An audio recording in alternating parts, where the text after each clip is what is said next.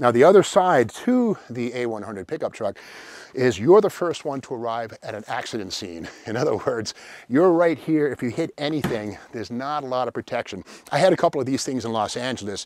I always used to wear steel-toed boots, just in case, you know, that way I'd have a little extra margin in case somebody hit me in the front. Hey, Steve Magnante here doing the Junkyard Crawl at Bernardston Auto Wrecking in Bernardston, Massachusetts. Anybody remember the Dodge A100? Well, these were built between 1964 and 1970, and to most people, the most memorable one of them all was the Little Red Wagon. Of course, this was built originally as a mid-engine exhibition and traction monster. Jay Howell and Dick Bransoner built the original one, but it turned out it liked to do that. So they said, hey, let's move back into super stocks and let Bill Maverick Golden take the command. And he turned this thing into an exhibition showcase. He made lots of money over the years doing wheelies between rounds of real racing at drag strips. And his was a pickup truck, as is this one. Now here's the thing. I love Motor Trend, and they never make mistakes with one exception: canceling Steve Magnante's supermodels. Just saying. If you ever watch those, there's 4 of them. We actually built this very Little Red Wagon on one of those episodes. In fact, this is the IMC, which is now released by Lindbergh. And if you're a good modeler, you'll get it so the doors actually open like that. And they're actually little tiny hinges. It takes quite a bit of work. But on this one here, I did some upgrades, put some Johan wheels, a Johan Hemi in it instead of the IMC piece. And the original packaging on this thing was pretty cool back in the day. There it is, 1966 this model comes out. There it is, the Little Red Wagon. How many kids learned about A100 pickup trucks thanks to this model? What a cool thing this is. And speaking of pickup trucks, this is not an A100 van, this is an A100 pickup. Let's go around to the side, and there it is right there. Now the thing is, the A100 pickup truck was actually cheaper than the van by $106, but this was basically as useful as a D100 pickup truck. Now here's the deal. These things are actually, they ride on a 90-inch wheelbase, whereas the D100 pickup truck rode on a 114-inch wheelbase. These are 2 feet shorter than a D100 pickup, but these are actually 7 feet long in the bed, which is a half a foot longer than a short bed Dodge like this right here. So the utility of the A100 was equal to the D100 full-size, you know, half-ton pickup truck. And again, this is a 7-foot-long bed in the back, and it's fully capable of handling really any kind of a load that a D100 could handle, half-ton pickup. Now, these are fairly light, again, single-wall construction. We see right here, there's no inner bed liner, there's no secondary wall, so if you threw the engine block in the back, you're going to get a puck on the outside. But again, these are built to be fairly light. These are unit construction as well, but they're not light. Here's how we can prove that. This is the 1966 Dodge pickup truck catalog right here, and of course there's the A100, the D100, and we can see, you know, 7-foot cargo capacity, 6.5 on this puppy here. And you might wonder about weight ratings. Well, here we have it. Here is, of course, the step side D100 pickup truck, and the flare side, as it were. And then right here, on this page here, let me find this, here we go, right here. Now that is the A100 pickup truck right there. And if we look at the blue box on the top right there, it says gross vehicle weight. The D100, 4,300 pounds up to 52.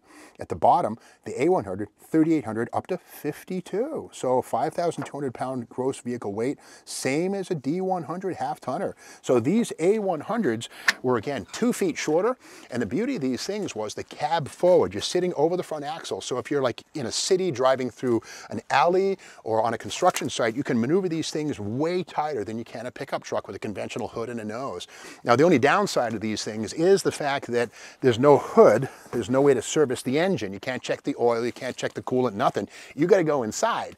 Now on this one here, the doors have carthritis. Unfortunately, unlike my little IMC model, the doors on this one open. On this one, they don't. But with that said, we can look through the windshield. Here is the radiator, and of course there is the top of the tank. So if you want to check the oil, you got to go inside. You lift up this cover and the motor's inside. There's the slant 6 in this one. underneath there. And of course, to service the engine, yeah, you got to go inside. But you know, if you can deal with that, it's not a big deal. One thing I love about these is, like the pickup trucks, these have the super stock seats. These things here are Bostrom thin lines. These were also used in 64 and 65 race Hemi Dodge and Plymouth and 68 A-body Hemi cars. And yeah, all A100 pickups and vans use these seats. In fact, Jeep CJs also use this type of seat. Now, the other side to the A100 pickup truck is you're the first one to arrive at an accident scene. In other words, you're right here. If you hit anything, there's not a lot of protection. I had a couple of these things in Los Angeles. I always used to wear steel-toed boots, just in case, you know, that way I'd have a little extra margin in case somebody hit me in the front. This one has been tapped here.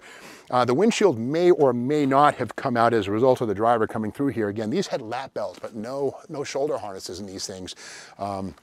But again, this one here is pretty thoroughly rotted. The grill is half gauge. It's not factory acid dipping. This is actually New England salt, water, and rust doing its job, reducing the gauge of the metal.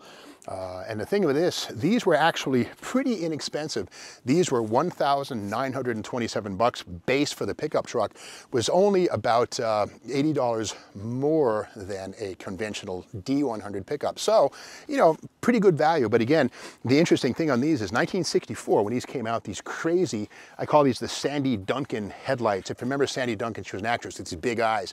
And these big round headlights kind of played into the 63 Dodge Darts, the 64 Dodge Polara, and at the same time, in 1964, Dodge pickup trucks had 4 small lights, but for 65, the Dodge pickup truck embraced this same big, wide open, eager eye styling at the front. But again, they were seen on all of these A100s, and there were no annual upgrades or model changes, nothing. These basically were the same design, same stampings from 64 through 1970, and that's how you amortize your production tooling and maximize your profits. And again, these things weren't really luxurious in any way, shape, or form, although there was a sportsman van that it was a passenger vehicle, and it could be had with air conditioning, a V8, all that kind of stuff. But most of these things were workhorses like this one right here. So that's the story of the A100 pickup truck, immortalized by Bill Maverick Golden, the Little Red Wagon wheel standard. Did you build one of these when you were a kid? I sure did, and I'm still a kid. I built this thing 3 years ago on Motor Trend's Steve Biondi's supercar supermodels, and again, Motor Trend makes no mistakes, with one exception, canceling that show, and Junkyard Crawl, just saying, or Junkyard Gold, excuse me. This is Junkyard Crawl, and come back tomorrow. We'll be back. We're not going to stop. There's more of these, and we'll see you tomorrow.